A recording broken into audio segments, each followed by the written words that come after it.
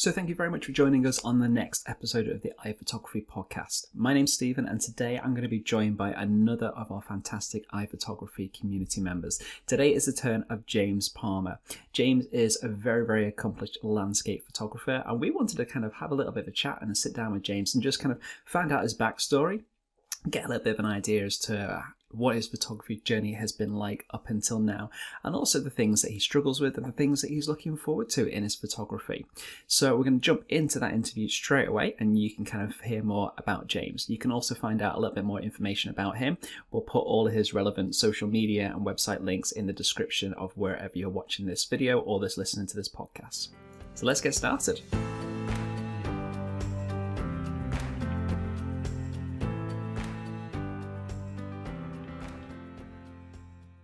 So welcome along, James, to our episode of iPhotography podcast as well. Thank you very much for joining us. Well, thanks for having me, Stephen.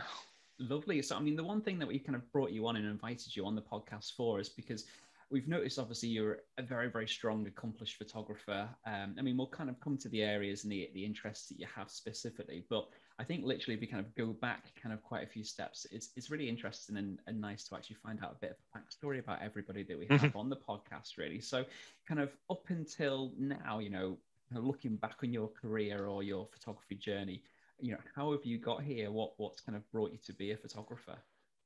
Yeah, good question. Great one to start with, really, as you say. So back in the 80s, I'm a child of, well, I was born in the 70s, but I was, a child in the 80s. And I remember I inherited my auntie's little Kodak. Do you remember those little sort of flat, like box Kodak cameras that had the sort of the canister thing that you put inside with the two? Yeah. I know what you mean, I think it's like a 30. Like a 26 millimeter or something like that. I can't remember. It was a really weird format anyway, but I had one of those. And I remember the other thing I remember about it had the single shot flashes, but you could get four things on it. So you put it on the top, and when you wound it, it would spin it round. And then when you took the picture, it would flash, and that would be that particular flash gone. It was brilliant. It was like a. They sound kind of quite. You get these little kind of quirky cameras that do capture people's attention, and it brings you into the art, really. But so that was like back in the early 80s. We talking? Probably mid 80s, something like that. Yeah. So it was really interesting. So I got lots and lots of photographs of thumbs and fingers and the floor and things. You've got better since. yeah. But that was probably my first experience with a camera, and then and I sort of explained to my parents that I was quite into it, and so my dad was into photographing things as well. He wasn't very good, but he used to have a camera and so on. And so they got me probably a Russian DSLR, not a DSLR, SLR, a Russian SLR type sort of camera with a horrible lens, probably a 35 millimeter lens, something like that, just all rounder sort of thing. And it was. It was good fun, taking photographs of stuff. And it got to the point where my parents banned me from getting everything printed because I was taking so many photos that, so I had to go get everything developed to negative. And then I could go to the negatives and work out which ones I actually wanted to get printed to save some money.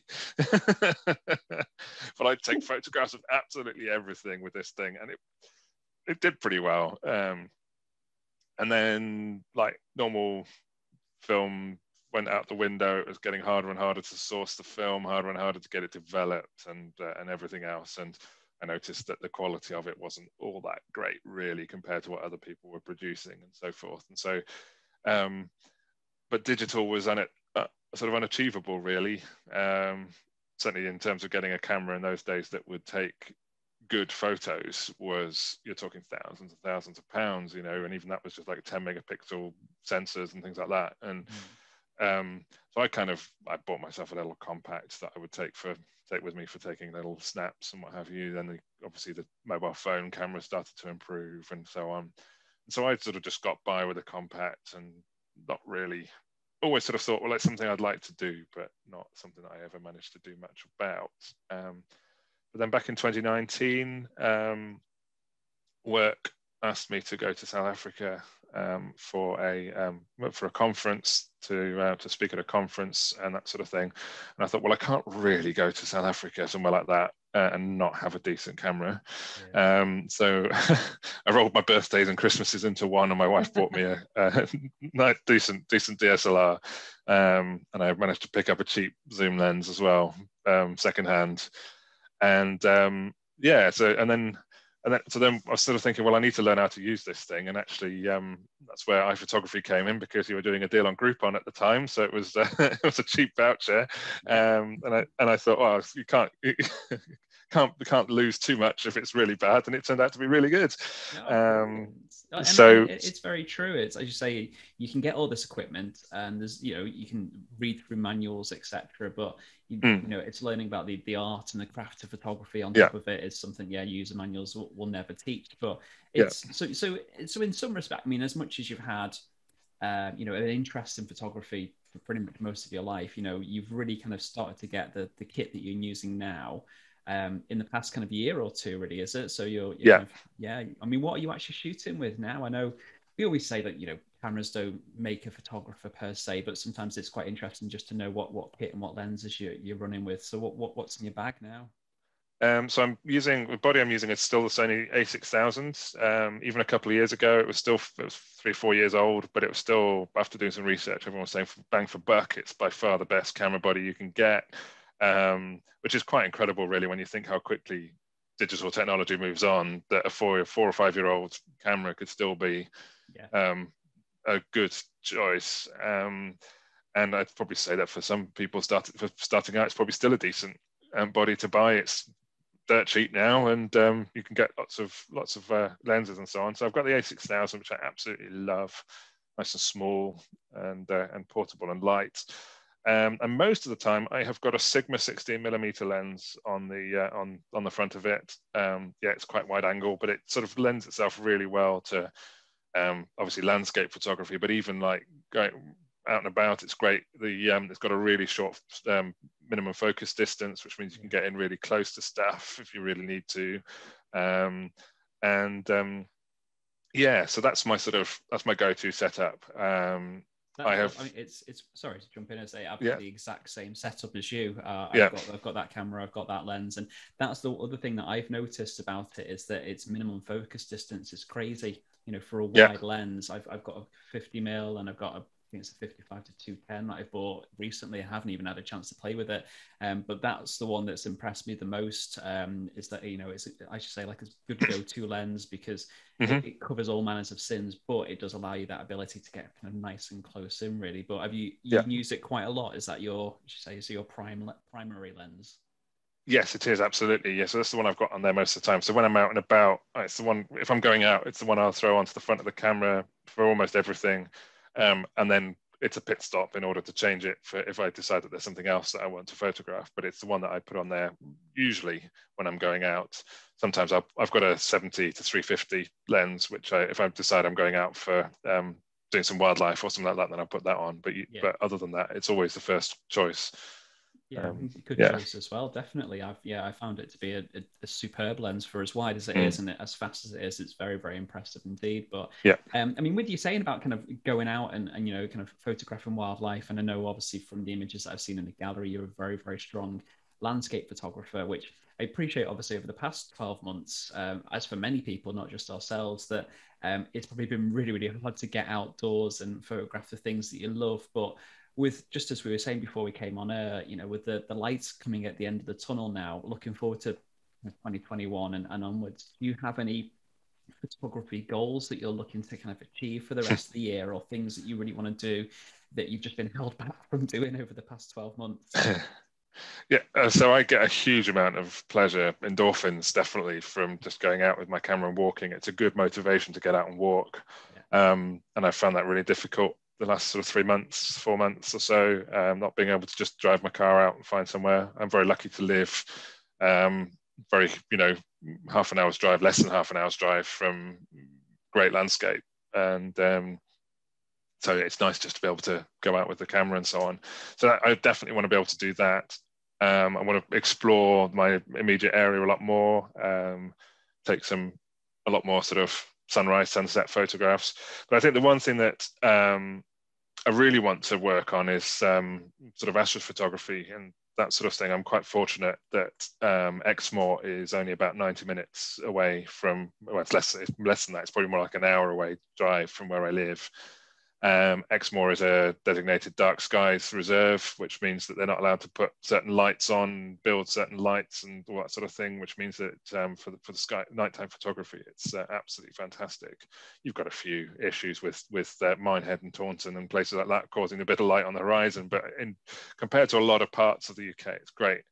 So I really want to get out there at night time, take some shots of the Milky Way, particularly with reflections. There's some nice lakes and so on, get some nice reflections and things like that. I think you could get some really awesome photos at night time, and maybe improve my light painting skills as well, so that get some really cool astro landscapes.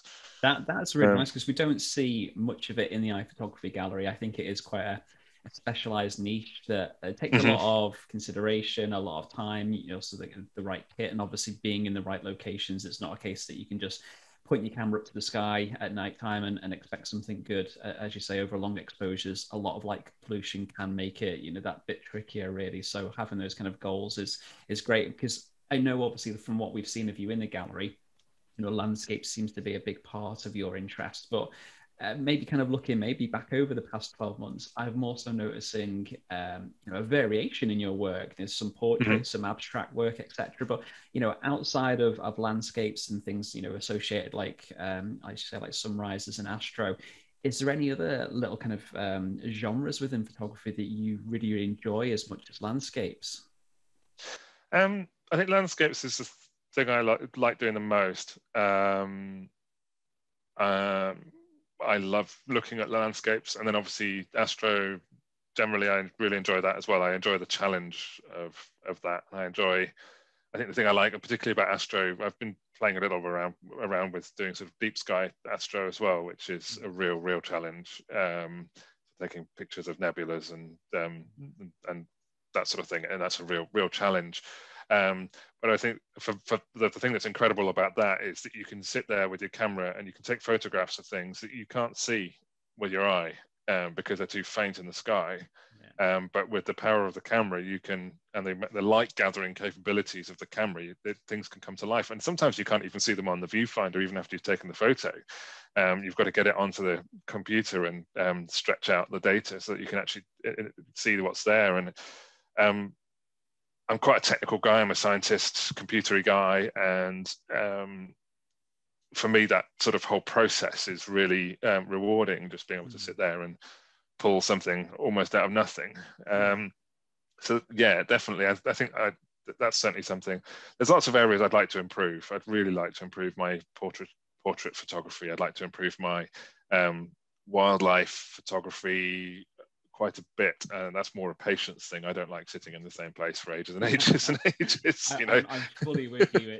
This is why when we created, for those that are listening that are not aware, that iPhotography does have a lovely portrait and a lovely a wildlife course as well. But it was something that I didn't get heavily involved in because I just knew my strengths and I knew my weaknesses.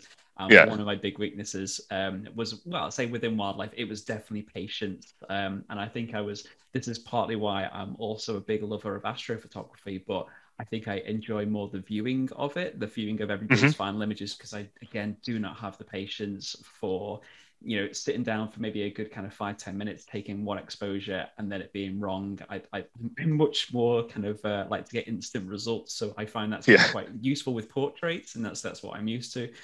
So yeah, hats off to anybody that has that kind of determination and that passion to follow, I'd say that the harder, the more patience that you need, like in astro and in wildlife as well. That's absolutely amazing. But there's still areas that you're keen on advancing in, though, anyway. Yeah, absolutely. I'd like to have a portfolio of those sorts of images there that things that I can sort of say I'm happy with. And I think another area, so one of the in normal times, my job takes me abroad quite frequently. I get to visit interesting places, so I'd like to build up a bit of a portfolio of some travel photos. I quite like sort of photographing interesting architecture, particularly older architecture, cathedrals and things like that.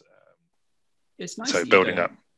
Sorry, That's it's nice okay. that you don't hold yourself to one particular genre and just stay there. I know some photographers do, and they're quite comfortable with that. But is it just that willingness to be diverse, or just that urge to kind of create something all the time that's kind of keeping you going, or you just literally want to be taking photographs wherever you are? Is that the case for you? Do you feel? Yeah, I enjoy the endorphins of Yeah. taking a picture and actually seeing it come together and editing and seeing it look nice, and then people obviously responding to that and saying that they agree it's a nice photo and that sort of thing. It's that's all really nice. I also think as well, I'm quite new to the photography sort of world and that sort of thing. And yes, I love taking photos of landscapes, and I think that's an area that I do well at. But who knows? I might be better at something else or as good at something else. And if I don't try things out, then and learn the skills, then I'll never know that. Yeah, yeah, it's very humbling to hear because yeah, some people do. They find an area that they like and they continue to pursue it and they become really good at it, and that's brilliant. It's something we can always encourage, as you say, but exploration of other areas of other worlds. You may surprise yourself. Mm-hmm. If I actually maybe kind of put in some dedication and some time to wildlife photography, I may find I really enjoy it, and I don't think it's actually as time demanding as it possibly may be. But yeah, so I think Exactly. if anyone's listening, if you're new to this, as James is saying, give it a try, give everything a try, really, because we'll all have ups and downs on successes and failures over images, and regardless of how long you've been a photographer, whether it's a couple of years or a couple of decades, I'm sure everybody kind of suffers in confidence and motivation, and especially again, you were saying over the past 12 months, it's been really hard. But I mean, do you find yourself as in your photography that you've had creative blocks or motivational blocks, and how have you managed to deal with them if you have had any? Very much so. The last 12 months, particularly, has been a challenge. Yeah, I've learned a lot when I've been able to get out. I've learned a lot and done a lot of things, but being stuck at home has been a real challenge, particularly the last sort of 3 months. I don't know what it is about the last 3 months. Maybe it's the weather. Yeah. I would fully agree. It's been, Yeah. obviously, in the UK, and I know other people would suffer it, at different places around the world. But for this lockdown over the winter, it's been very hard because the weather has been appalling, and then you're kind of being told to stay at home all the time, and yeah, Hmm. it's very hard to live out what you normally love doing. So I Yeah. fully understand, really. But how is that kind of manifested for you? What have you just kind of found the fact you don't want to pick up the camera? Yeah, or just lacking in ideas, lacking in motivations. So I love the challenges that are set, the weekend challenges, but also the monthly challenges for iPhotography Plus. They're a real sort of a good way of sort of experimenting in other areas and often. And I've been enjoying doing those, but then maybe there was a couple of months ago where I set up something, spent hours setting something up, took a swathe of photographs, and then realized that the whole lot was just went in the bin because it was rubbish. And I think that's partly because I'm getting more picky about what I find is acceptable because as I am improving and that sort of thing. Um, yeah, so I think it's a really difficult one. There's been quite a lot of times where I've just been thinking, I know I'm not even going to bother going when I have been able to go out, say with a dog or whatever. I'm not even going to bother taking my camera. And then you sort of get around the corner and the sun's just rising through the trees, and you think, oh, why did I not take my camera? And you've just got your mobile phone and you take a couple of snaps, and it's all great, but it's not, it's not. And then you get yourself into a real spiral downwards. Yeah. And I think, and I think I was saying earlier as well that I find that there's a challenge that sometimes the challenge of doing different new things is actually isn't as pleasurable as doing things that you're used to as well. That sort of being able to click through the camera settings and do stuff that just get nice images and so on is really, really rewarding. Whereas sort of for me, doing like studio type sort of photography where I've got to set everything up, where I've got to get the quick kit ready, and those challenges, that's not necessarily as pleasing unless I get a good result. Yeah. But I think one of the things that I've really found has been really encouraging is actually to talk to other photographers about my photos, about their photos. So we've had a few sort of from the Photography Plus community, we've had a few sort of get-togethers on Zoom where someone's chatted about their photos, and we've sort of fed back and so on. And just that sort of supportive community that's growing there has been really helpful for me in terms of my motivation. It's been great to talk about my photos and hear people's feedback. Getting some photos up into the gallery for iPhotography has been great to get feedback there. And it's, you know, and that sort of, that's really helped. And then the Facebook group's been great for chatting about ideas and having a bit of banter around it, and sort of seeing what other photographers are doing, you know, people like Bev and Steve, and, you know, people who are really creative and have got, you know, coming up with some really good stuff. And you sort of look at their photos and you think, actually, do you know what? I could do that. I could make something like that. So I'm going to really challenge myself. I'm going to set aside a few hours on Saturday and I'm going to go and do that. And so, yeah. That's really nice to hear that it's a motivational place, and I'm trying to avoid making this as to like a big advert for iPhotography Plus. No, it's by all means, please check it out if you're listening. It's at learn.iphotography.com/plus. We'll put all the links in the description. But I think either way, you've hit the nail on the head, because we've mentioned this a lot, you know, in iPhotography, that being part of a community, whether it's ours or somebody else's, being part of a like-minded photo community of people that are all going through the same struggles. You know, they're all maybe kind of similar, you know, some slightly different skill levels, but relatively similar.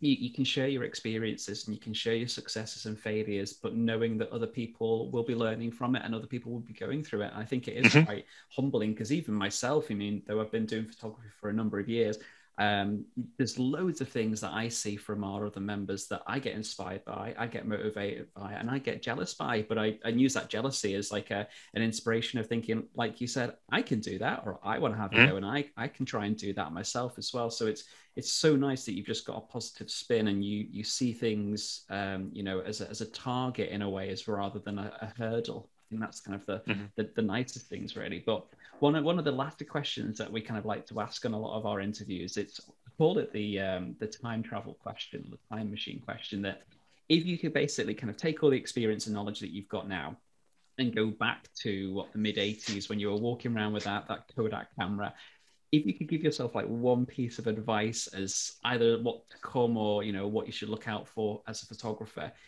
what kind of singular bit of nugget, you know, a golden nugget, could you kind of pass your younger self to make things easier or even more enjoyable? That's a really good question. It's a really hard one to answer. I think I'd probably just just say to myself, you know what, just go and enjoy it. Yeah. And like I did, I think with that camera, it was just a case of fingers and thumbs in the viewfinder, you know. But you're so true. It's, you know, we all came into this art for a reason, and most of the time it's like you said a couple of times, that chasing those endorphins, you know, it's that pleasurable experience, and not getting caught up in there's not a competitive side to photography, but some people kind of see it as a competitive thing as well. But you're saying just enjoy it, you know, and do it for yourself, really, aren't you? Yeah. And I think more sort of generally, obviously not so much with the Kodak camera, or, you know, with film cameras and so on, but certainly with digital and so on. You know, so I think if I was talking to my 80s self and sort of saying, you know, when you actually finally get yourself a digital camera and you start working with it, you know, images don't cost you anything, apart from maybe one release of the shutter, which, you know, it's not that. So, you know, I think that's something that I really struggled with at the start, was I just take one shot or take two shots or whatever, you know, and then I come back and I think, oh, I wish I'd done that, or I wish I'd done that, and so on. So images don't cost anything. So you go and stand in different places, different angles and so on, and try different settings, and take 100 photos and throw 99 of them away. Fine, that's not a problem. But at least you're going to get one that you're really pleased with, rather than taking two images and realizing they're both rubbish.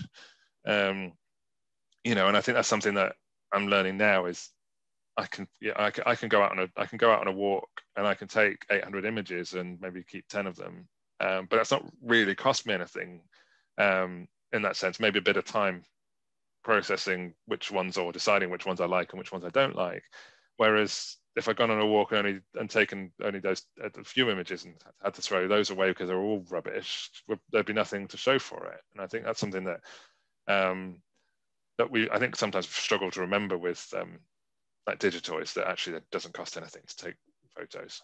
Yeah, you're very right. I know And I've noticed that a lot of the times from people that have transitioned from film to digital, that they initially are very, very kind of cautious about taking loads of pictures, because they've come from that background where you've maybe got a roll of, Kodachrome, and you're only kind of shooting 36 exposures and that's it. So you're very, very particular about what you shoot. So getting out of that mindset and actually getting into the case of, right, just take the picture, as you say, it's not going to cost you anything, and at least you've got the opportunity to look back on it later, and maybe it is then an image that you use as part of a composite, or you kind of put a few together or something or other as well, or at least it teaches you something further down the line of that angle didn't work, or this angle as well. So yeah, I'm fully behind you to say, just go say trigger happy within reason. Make sure you haven't got kind of tons of work afterwards to then start deleting images or cycling through them. But yeah, that's lovely. That's really lovely to hear. But so before we wrap up, James, the one thing I wanted to make sure that everybody can kind of find out from you is, what your websites are, your social media handles, so people can obviously actually have a look at your photography as well, because it's great listening to it on a podcast.